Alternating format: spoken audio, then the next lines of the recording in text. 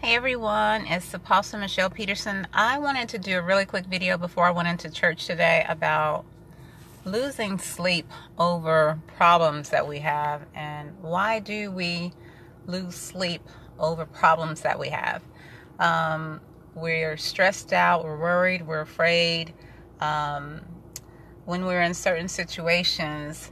And why are we letting these things stress us out? I mean, Christians, I'm talking to Christians, spirit-filled Christians.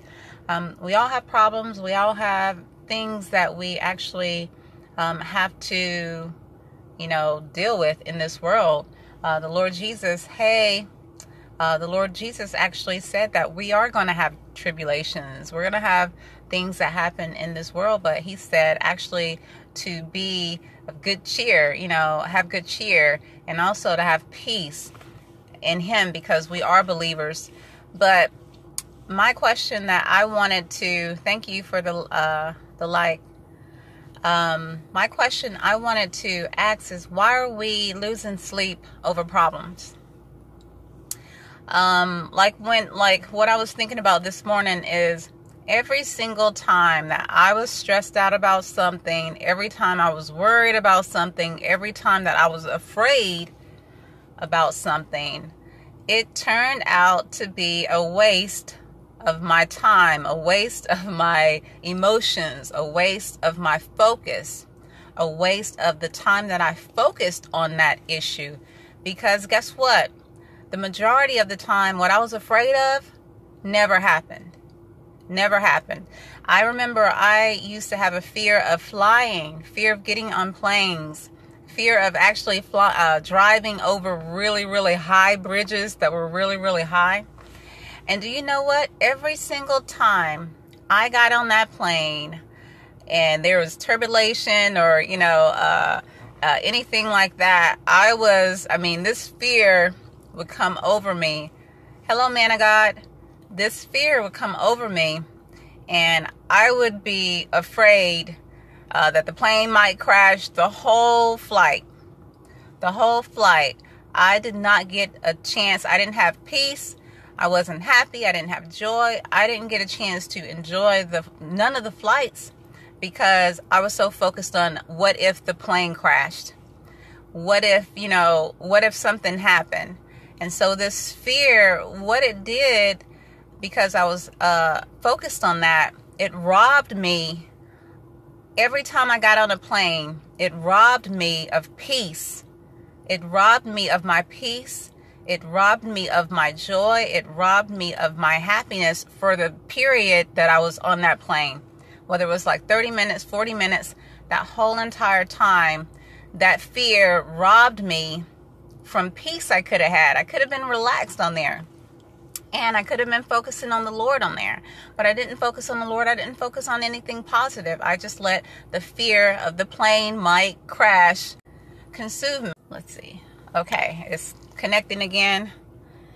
And so what I want to say, when I was thinking about this morning, every time I look back at each time that I was afraid or stressed out about something, every time I look back at those times, whether it was on a plane, whatever, the enemy was lying to me with the what ifs. What if the plane crashed?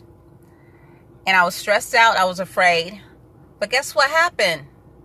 The plane never crashed. The plane never crashed. It was a beautiful flight. Nothing bad ever happened. But the enemy lied to me and made me wonder, what if the plane crashed? So what happened?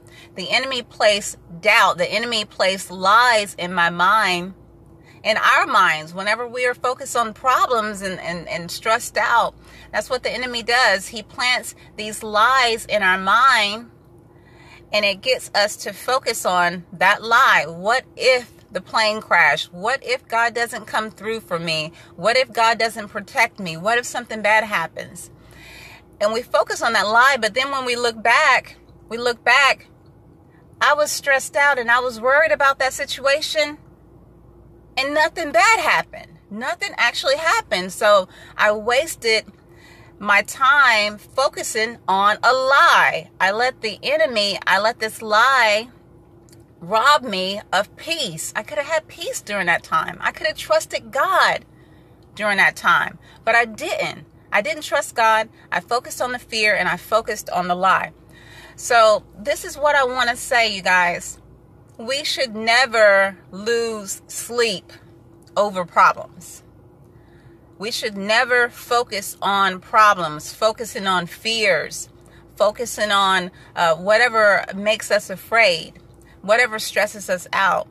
We should never focus on those things to the point where it makes us afraid. It makes us lose our joy. It makes us lose sleep. We're not able to have a good time. It steals that.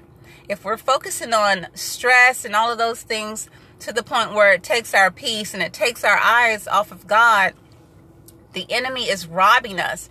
Because I promise you, when you look back at that situation, maybe the next day, you're going to see, I was focused on a lie. Nothing bad happened. God came through for me. God was there for me. So I was focused on this thing. I was focused on this lie, and nothing bad happens. And when we are Christians, you guys, we're believers, so we know the truth. We know we can trust God. When we're on that plane, we're in a bad situation, you know, we know that we can actually trust God. We know that deep down inside of our spirit. We know God is perfect. We can trust him. He's going to protect us. He's going to take care of us. He's going to provide for us. Deep down inside, we know that. We know that. But we allow the enemy to come inside of our minds and place that doubt. Place that doubt there. And what that doubt does, it takes our focus off of knowing God, knowing that we can trust him, knowing that we should feel safe, to fear, to panic, to stress, you know, and all of that stuff. So that lie, that doubt, takes our focus off of God and places it on that lie. It places it on the enemy. Now, this is what I want to kind of help you guys to see how the enemy does this with us. The way he does this with us is he uses that doubt. So let's say if you know the truth. We all know the truth. We know we can trust God. We know God loves us. We know all of these things deep down. We know that's true. Number one, right? Now, what the enemy does, he will take that truth, you know the truth, but cause you to doubt it. Now, let me ask you guys a trick question. I'm going to ask you a trick question, okay? This is a trick question. Now, think about it. It's a trick question. What is 1 plus 1? What is 1 plus 1? What is that? Okay, now think about this. What I did, I told you that I'm going to ask you a trick question. So think about it. Anytime someone asks you a trick question, what do you automatically think? Okay, it's going to be something that's going to be like a trick. They're going to try to trick me in some type of way, right? You know, normally trick questions is something that you may think the answer is this, but it's actually something else. It's like a trick. So by me saying I'm going to ask you a trick question, then that trick question was, what's 1 plus 1? So what it's going to do in your mind, you're going to automatically say 1 plus 1 is 2, right? But then you're going to say it's a trick question. So maybe 1 plus 1 isn't 2. It's going to bring doubt because I'm telling you it's a trick question.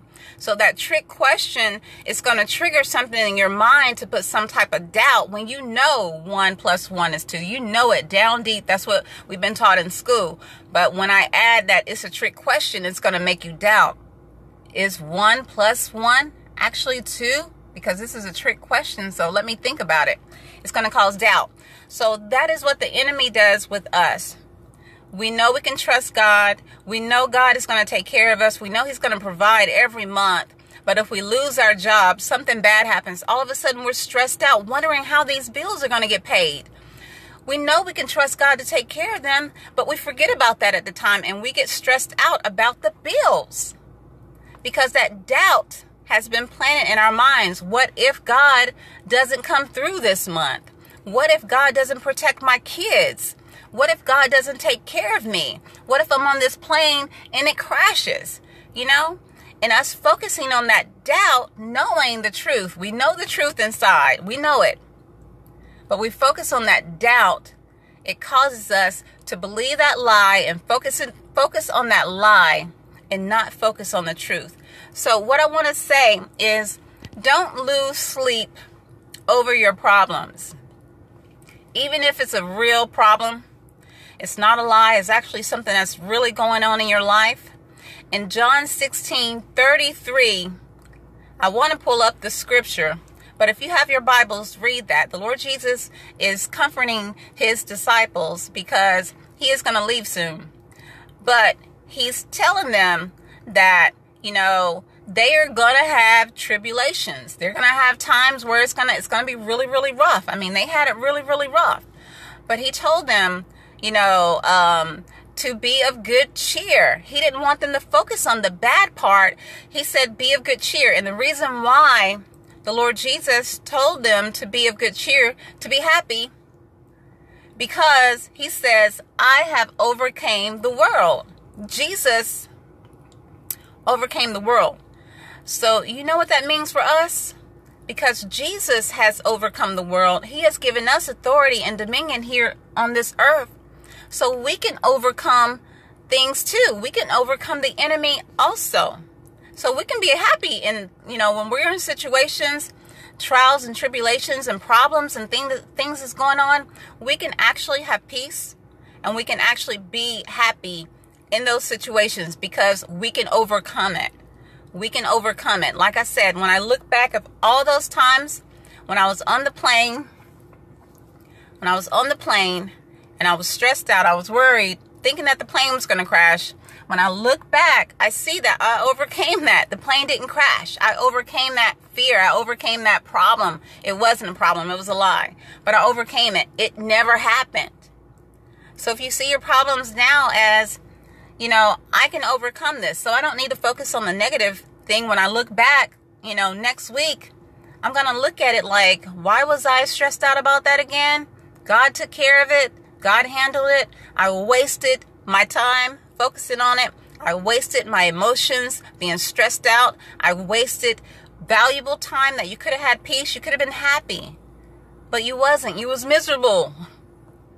Okay? Focus on overcoming it, knowing that you're going to overcome it. God is going to help you overcome it. So you don't have to let it make you lose sleep. You don't have to focus on it. You don't have to let it steal your peace and rob you of your joy either. You can have joy in it. You can be at peace in it.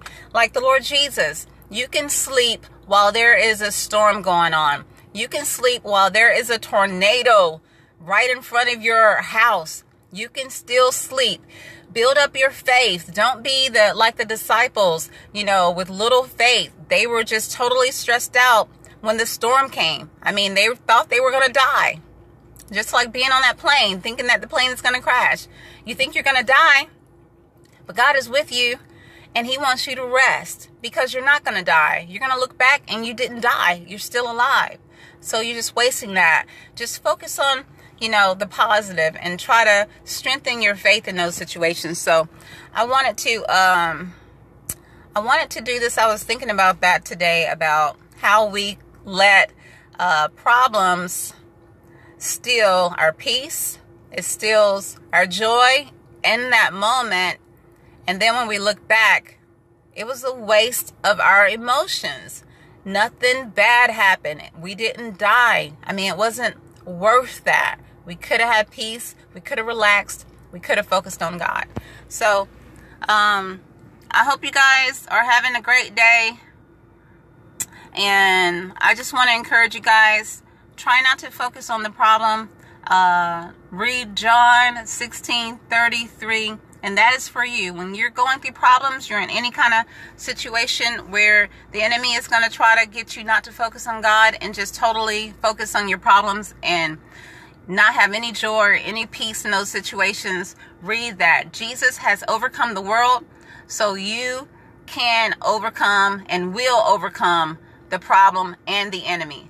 You just got to focus on the right things. You can't focus on the lie. You can't focus on the problem. You got to have peace and you got to have joy. You got to be a good cheer, okay? All right, so bless you guys. I hope you guys are enjoying your Sunday. All right, I'm going to go ahead and go. Bye.